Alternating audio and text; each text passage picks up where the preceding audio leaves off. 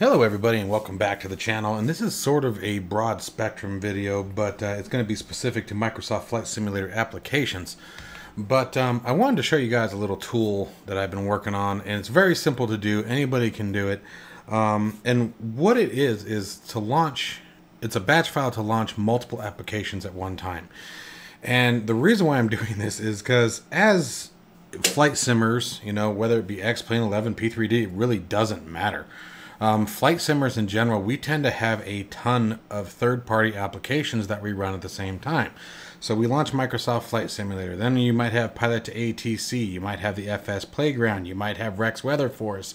You might be a content creator launching, OBS or something. I mean, the list goes on and on. ATC Chatter, your Navigraph. I mean, again, there are so many applications that we use in flight simulation. And sometimes one of the biggest pains in the butt is just getting them all started. I mean, there's just so many. So I figured I would show you guys something that I use on how to open most of those at one time. Okay, with a simple click. Now, the only exception to this, the one that we're actually not going to add to this file, just to give you guys a heads up right now, is Microsoft Flight Simulator itself.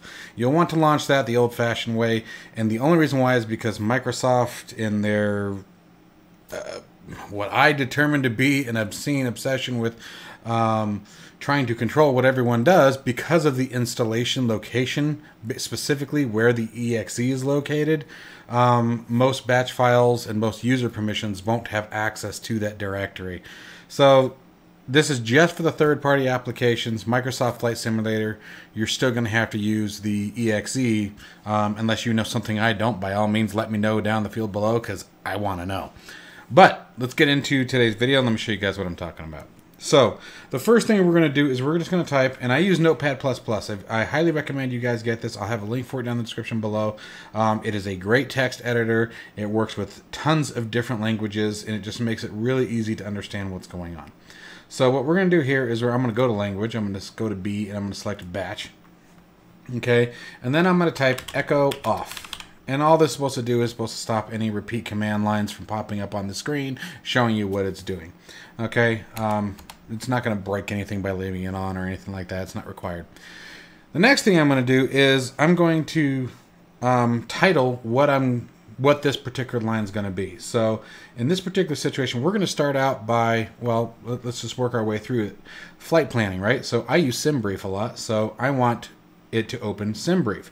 So I'm going to do first hyphen hyphen, and what this does is anything that's on this line, the batch file is going to ignore. This is how we can create titles. So I'm going to just type SimBrief here. Now for the actual command, we're going to type start chrome.exe, and any of your web browsers are typically installed in the C program files in the default directories. You won't need to actually tell it where it's at. Any of our third-party apps, we will. So give me just a second here. And we're going to do start chrome.exe. And now, where do we want Chrome to go? I'm going to have it go www.simbrief.com and type enter. Now let me show you what we're going to do. We're going to do a file, save as. I'm going to put this up on the desktop. And you can see it's titled under new one bat. We don't want that. And we're going to do MSFS apps. That's what we'll call this. Throw it on the desktop here. You can see it comes up with this icon. This is how you know it's saved correctly, is if you have these cogs. Now, if you are not using Notepad++, okay, let me show you something real quick. If we were just go to open, oops, it ran it. At least you know it works. We want edit, excuse me. It's going to bring you up a standard notepad is the other way you can do this. And what you would want to do instead is go file, save as, and you can see right now it wants to put it as a text document. We don't want to do that. We want to go all files, and then we can save it as a bat. And typically you would have to type it, msfs apps.bat, okay, for the first time. Just make sure you do all files and then put the .bat extension at the end of it. Okay, and again, go save. Yep, telling me it already exists. Hit yes. We're good to go there. I'm going to bring this back up here. I'm actually going to move it off screen for a second. And now I'm going to go back to edit with Notepad++. Again, it's one of the easiest ways to do this. All right. So now let's move on to the next section. By the way, guys, I'm sorry if I bounce around a little bit. I'm not used to making technical videos like this, so forgive me. So anyway, so we've got SimBrief, and I'm going to show you guys how this works. I know I sort of kicked it off the screen pretty quick a minute ago, but if we launch it, simbrief.com. All right. So now, got SimBrief going. And again, at this point, remember, Microsoft Flight Simulator is already running, right? So what do we want next? So next we want, let's do pilot to ATC. That's a big one. Pilot to ATC, right? And you can label these whatever you want. Just remember when you're doing your titles to put those 2 hash marks. That way it's ignored. And then what I'm going to do is, this is where it becomes really handy to install all of your applications in one directory. Like I have almost all of my Microsoft Flight Simulator apps in the same location. Some vary, some are a little bit off, but we're going to come into Pilot to ATC, and you can see here's the executable. This is always what we're looking for, is the executable. So we're going to go to Properties, and what I want is this directory right here. And you can do this one of 2 ways. You can either copy it right out of here, or you can come up here and grab it. So we're just going to come up there and grab it. Now here's what you have to do with this. Because it is a third-party application, because it is an application that's not installed in the default directories, we have to tell the batch file where it is. So we're going to go to Start. We're going to go space. Now we're going to put 2 quotes side by side, just like that. And then we're going to put a quote again. Now, the quote is only technically required if there's a space, but it works both ways. So I'm telling you guys to make it easy, just do it exactly as you see here. And then I'm going to paste our location. Now remember, this is just the root directory. Okay, so this is taking us to this folder, but now we have to tell the batch file to launch this executable. So we're going to do a backslash, and exactly as we see the executable typed here, we need to make sure it's typed up here. So pilot to ATC underscore 2020.exe, and then end with a quotation. Okay, do Control S Sierra for save. All right, and now if we launch our batch file again, there's Pilot to ATC launching and SimBrief. And what we can do here too is if I move this browser off to my other screen, and I move Pilot to ATC off, hang on a second, we'll let it load. I've had it freeze on me before when I tried dragging it around.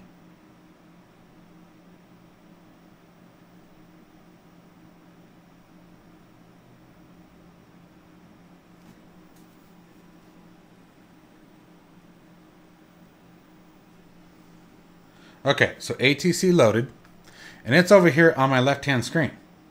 All right, so I'm going to leave it over here. I'm going to close it. Yes, I want to exit Pilot to ATC. I'm going to close my browser again, and then if I launch them again, now you guys can't see it, but my browser is on the screen that I moved it to, and Pilot to ATC, when it's done loading, it always loads on the screen. I think I can move it over, and it'll probably launch on that one. But Pilot to ATC is going to launch where it last was. This is one thing I'll give Windows. It does a pretty good job of remembering where things were when you last opened them. Now, it's important to remember, in the sake of like SimBrief here, it's remembering where the browser was opened, not when the last time SimBrief was used. So if the last time you used your web browser was on your main monitor, that's where it's going to start. Okay, but SimBrief is over on my right screen. My browser opened up on the left screen. All right, so now let's move on. Let's just get a couple more going here, and I'll show you guys how it all works. So I'm going to close everything down again. And now let's just start walking through some of this. So we've got Pilot to ATC.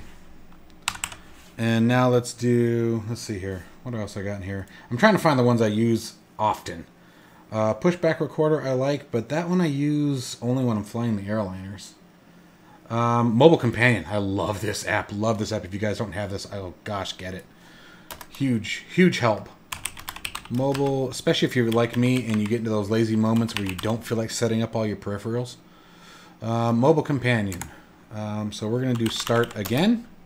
We're going to do our double quotes. We're going to grab this directory. We're going to start with a quote.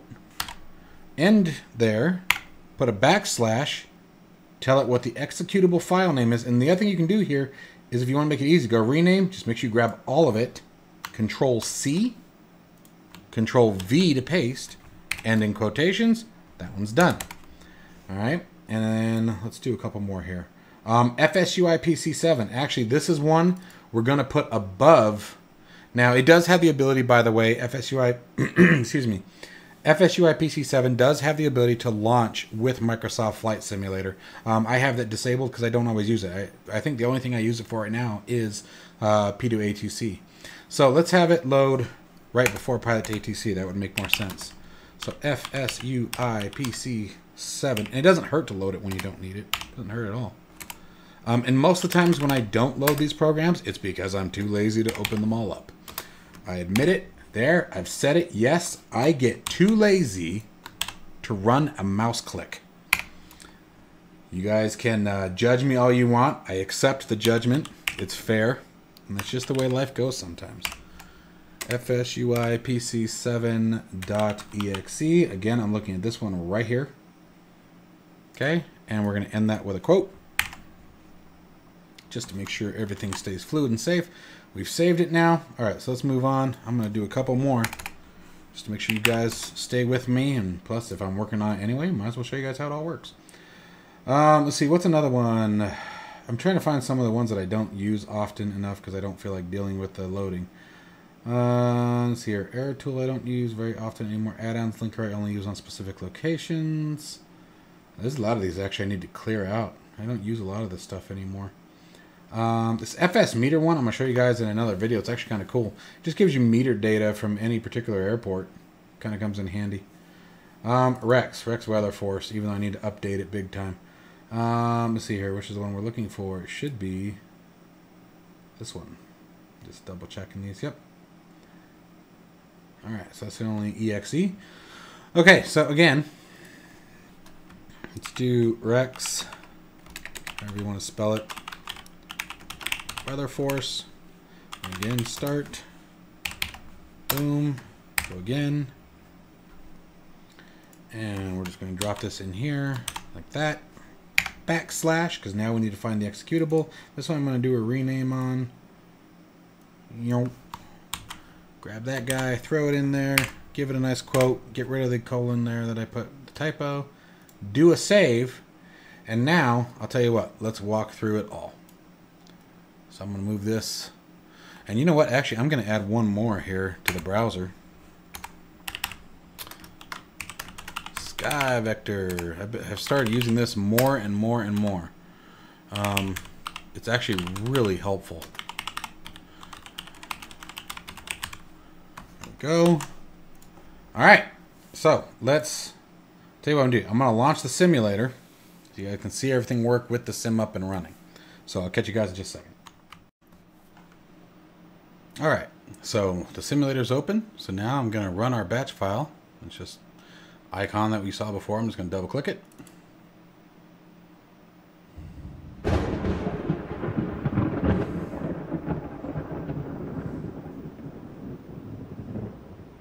And this is the mobile companion app.